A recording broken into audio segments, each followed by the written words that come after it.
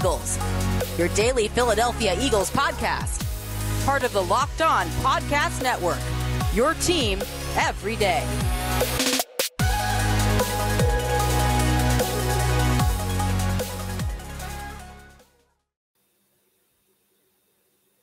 Welcome on in, everybody, to another edition of the Locked On Eagles podcast, your first listen of each and every day, brought to you by the Locked On Podcast Network, your team every day. As always, I am Gino Camilleri, and this show is brought to you by our friends over at McDonald's.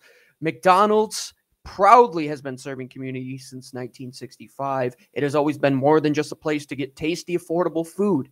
It is an unofficial community center. A big thank you to our friends at McDonald's for always being there. McDonald's, I'm loving it. As we move closer to Sunday when the Philadelphia Eagles take on the Las Vegas, not Oakland, Las Vegas Raiders. Let's make sure we get that right. I'm sure I'll make that mistake a few times throughout this show, but in an event that only happens once every 4 years in the NFL, when the Eagles take on the AFC West. They will be taking on the Las Vegas Raiders, one of the first teams, the second team in that division that they're playing. They suffered a loss at the hands of the Kansas City Chiefs earlier in the season, but now the season starts to turn around for the better for the Eagles, in my opinion. Today, it just came out that the Eagles, for the remaining of the season, have the easiest strength of schedule in the NFL.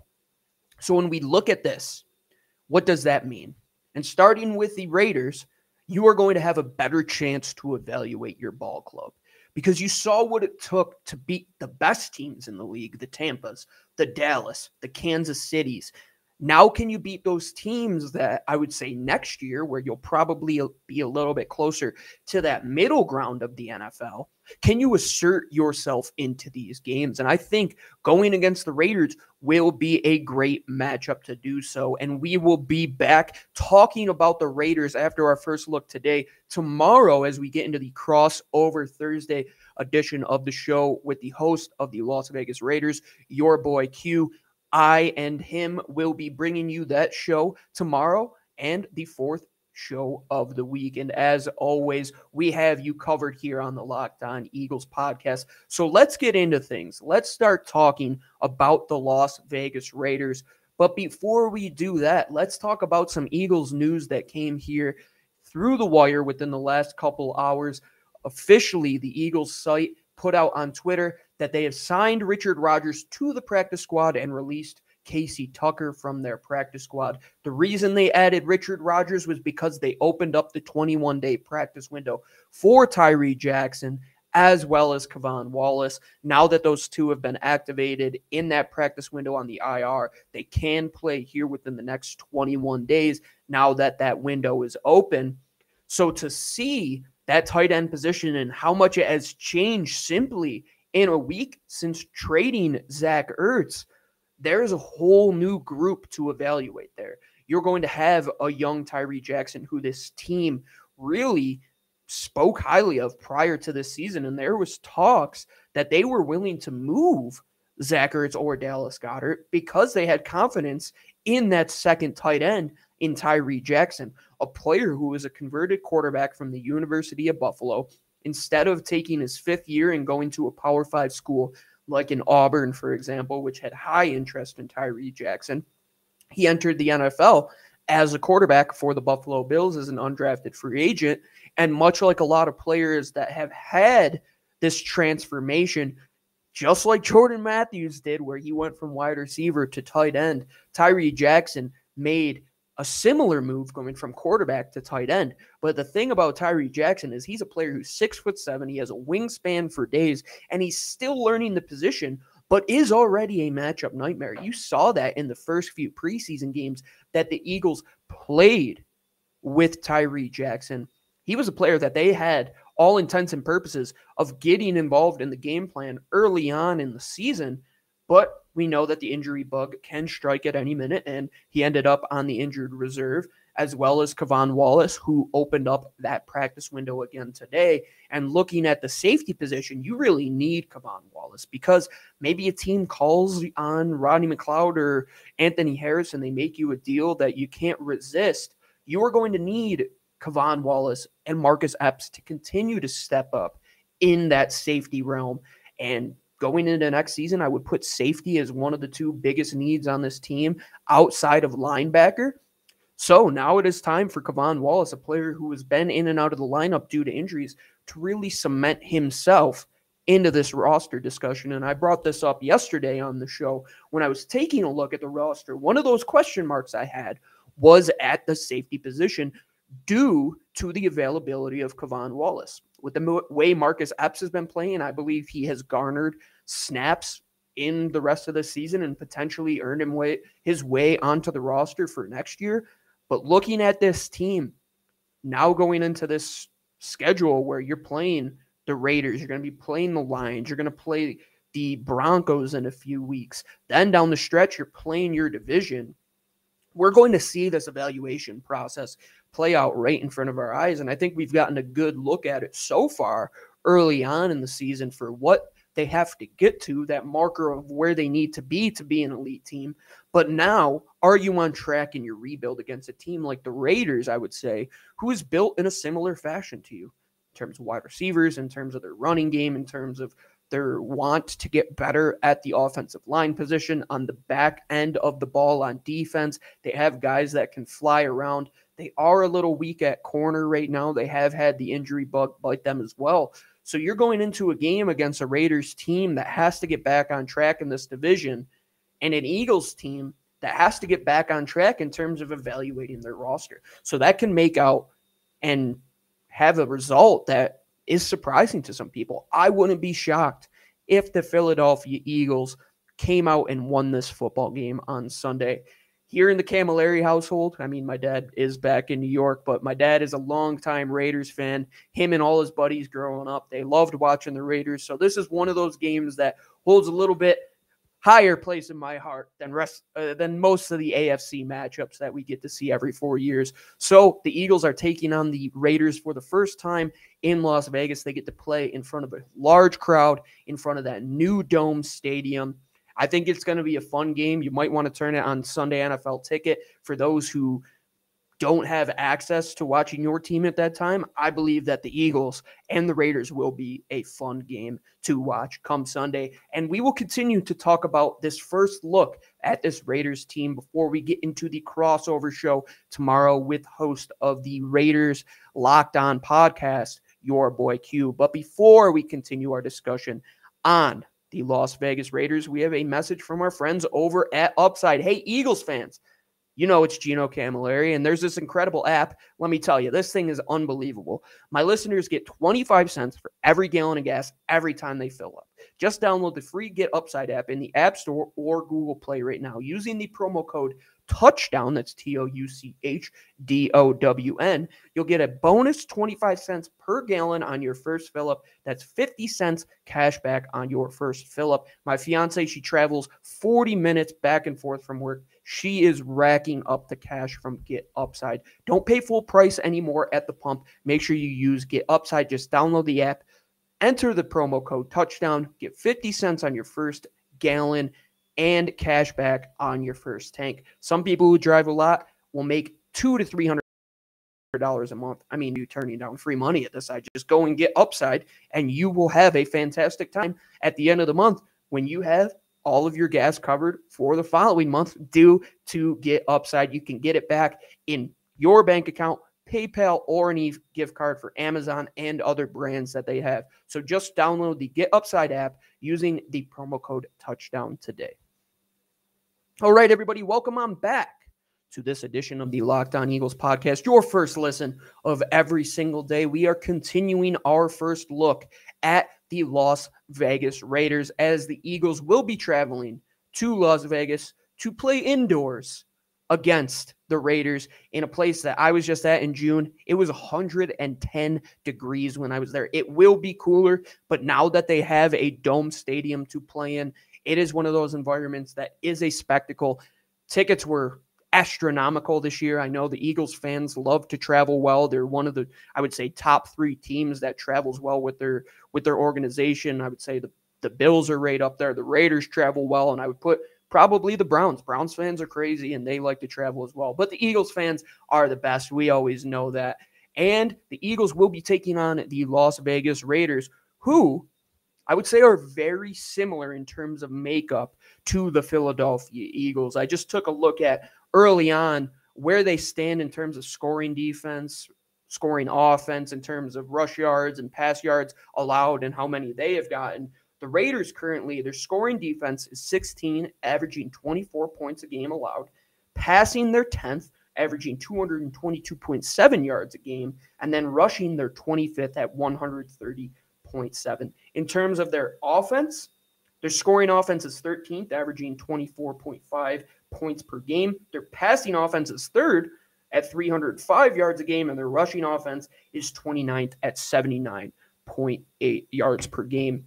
So looking at those numbers, I know numbers don't really paint a big picture, but it can help you look in from a 30,000-foot view of what the task at hand could be when you take on the Las Vegas Raiders. And I'm looking at it right now, and those numbers line up very, very well with how the Eagles play. And it also opens up the possibility that you might see a bit more from the Eagles rush game in this performance. So let's start talking about the Eagles offense. Going against a Raiders defense that they're middle of the road when it comes to protecting the pass, and they have a defense that allows a boatload of yards per game on the ground. And not middle of the road. They're at the top of the pack here with the Eagles in terms of their scoring defense. They're in the top 10 for passing yards allowed. The Eagles offense has 3 young wide receivers that have to get on track after their performance last week. Quez Watkins, Devontae Smith, Jalen Reagor. You're not playing the caliber of team that you were playing in Tampa, even down to their, 6th or 7th cornerback that they had in play. They still had a front that was able to get to the quarterback and put pressure on him, which made things a little wishy-washy. And Jalen Hurts said today in his press conference that, quote, "We don't see what he sees on the field." I'll tell you this much. When you're going up against Oakland, who they've gotten better in terms of protecting the pass, but they still don't have world beaters in that dimension. I mean, their best safety right now is a guy in Jonathan Abram who is probably better off suited playing linebacker. They have high quality in terms of their linebacker play. They continue to add to that. Denzel Perryman is playing off the charts for the Raiders. And then their defensive front.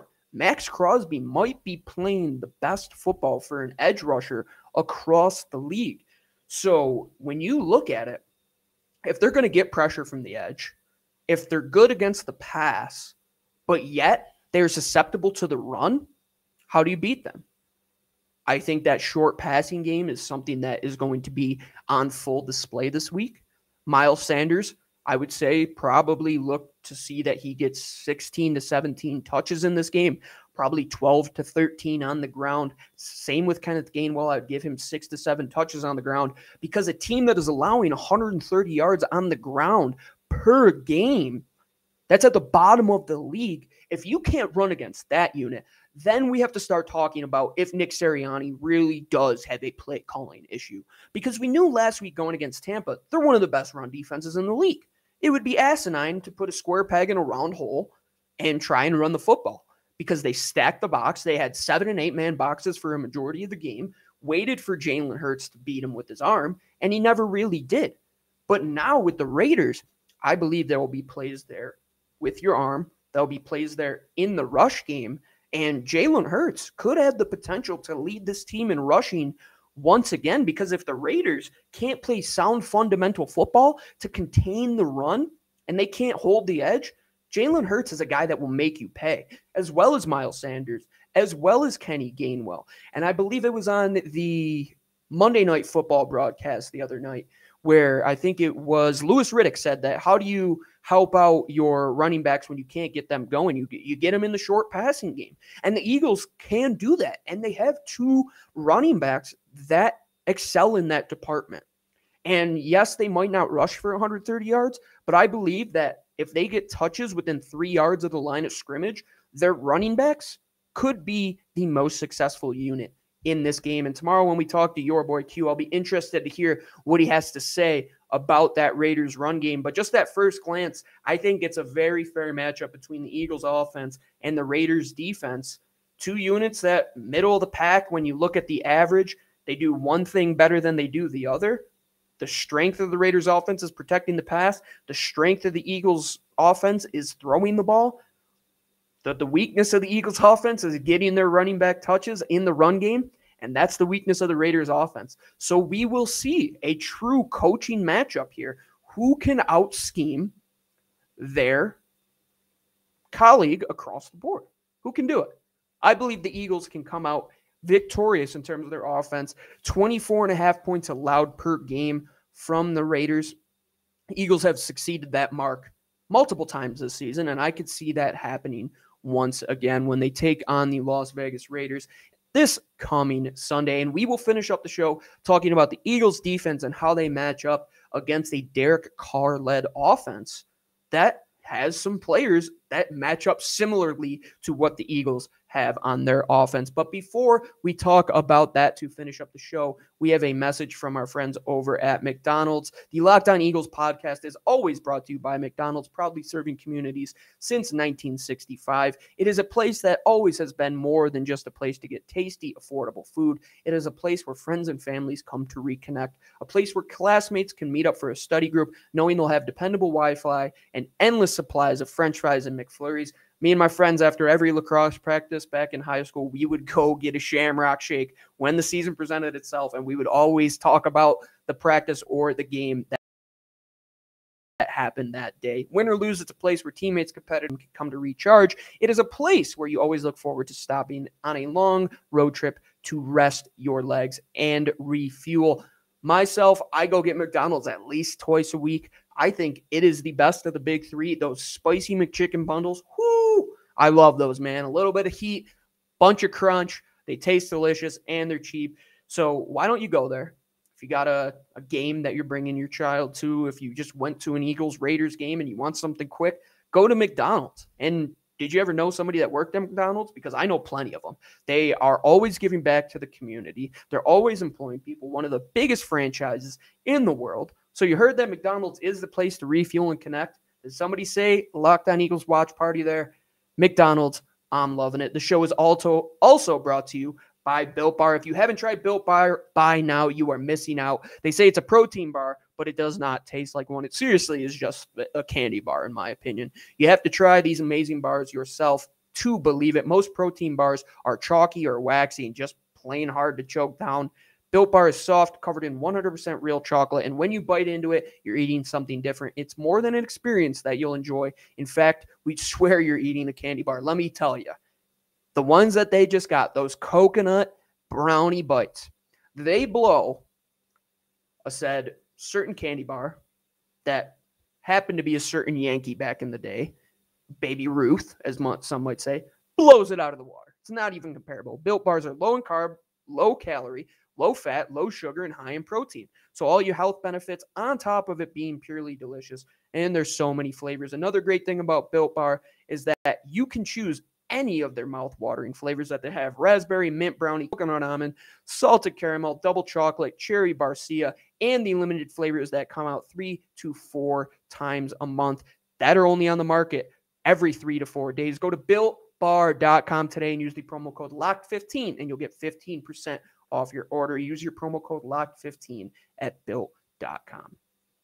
All right, everybody. Gino Camilleri from the Locked On Eagles podcast here to finish up this Wednesday edition of the show, taking our first look at the Las Vegas Raiders and where they stand just in terms of offense and defense going against this Eagles team. We will get a more in-depth discussion on it tomorrow when we do our crossover Thursday with your boy Q, who also hosts the Locked On Bet Show, which should be your second listen of every day after the Locked On Eagles podcast. So to finish up the show, we're going to talk about the Raiders offense, going against the Eagles defense. So as I had mentioned in the prior segment, the Raiders are sitting at 24.5 points per game, third in passing at 305 yards a game, and rushing, they're 29th at 79.8 yards a game. Once again, it seems like these numbers are matching up well with what the Eagles do well on defense. They're one of the top passing defenses in the league. Darius Slay is having an all-world season. Avonte Maddox is playing like the player he should in his fourth year in the NFL. Steven Nelson has gotten better over the last couple weeks, but really the safety play has elevated this team here in the last few weeks. They've been able to move to a cover 3 look at times. They've been able to play more man now that they have Rodney McLeod back there. They have Anthony Harris playing better. Kevon Wallace will be coming back there. I look at this Raiders offense and I say you have Henry Ruggs, who really is similar to Quez Watkins. You have a Brian Edwards, who is a guy who does everything well. He's a good route runner, and he's a bigger player who would probably be on par with Devontae Smith minus his build, which is like 30 to 40 pounds heavier than him. And then they have a Hunter Renfrow who excels in the slot, somebody that you look at him, you're like, oh, this guy's a football player, and he makes plays all over the field. Special teams, at the wide receiver position, he's I would say a young Cole Beasley when it comes to his route running and his productivity. And that kind of matches up with what the Eagles have, in my opinion. Like, you have speed, you have route runners, you have size. Oh, and not to mention Darren Waller on the other side there as well as one of the best tight ends in football. It's going to be a tough ask to defend this Raiders team, but the Eagles did a great job last week holding the Buccaneers wide receivers and a big player in Mike Evans, who is a similar body size and skill set to Darren Waller. If they can kind of take that plan, which they did last week, and implement it this week and hold this Raiders passing game in check, I believe they can succeed to stop the run, because the Raiders, their offensive line, though they are trying to improve, is still finding its footing in terms of the run game. They're still trying to figure out their pass pro at times. Josh Jacobs does not look like the back he has looked like in the past few years. He looks a little dinged up. We'll see what your boy Q has to say about that tomorrow. But the Eagles defense, in a game where they need to follow up a better rushing defense performance, where they let Leonard Fournette run crazy last week, this is the game where you get your feet under you. You could hold the Raiders to under 100 yards, and then you could play more in coverage. You could play 6-7 on the back end, defend the bigger weapons that the Raiders have. Derek Carr is a guy who likes to let the ball fly. He allows his guys to go up and make plays in 50-50 situations. I think this game sets up to be a very equal matchup for both of these teams. The record might not say it, but I believe personnel-wise, these teams are very close and much closer than the record says. They're playing in a great division in the AFC West. We are going to have to see the rest of the AFC West here along the season, but we'll see where we stand in terms of this middle-of-the-pack group in the NFL when the Eagles take on the Las Vegas Raiders here in a few short days. So that'll do us here on this first look edition of the show. Gino Camilleri, as always, joining you here on the Locked On Eagles podcast, which is your first listen of every day. And for your second listen, make sure you go check out the Peacock and Williamson show, where Matt Williamson and Brian Peacock will give you 30-minute analysis all over the NFL 5 days a week.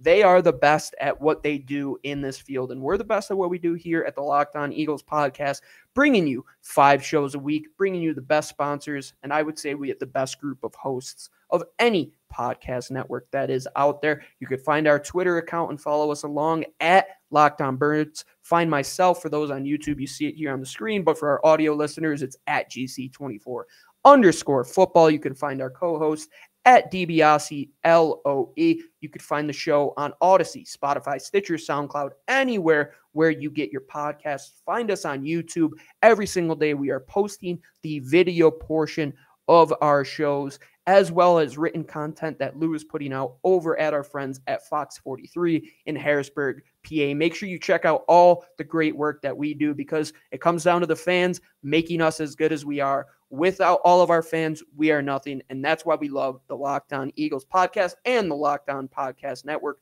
your team every day, bringing you 5 shows every single week with your local hosts. I'm Gino Camilleri signing off. As always, fly Eagles fly.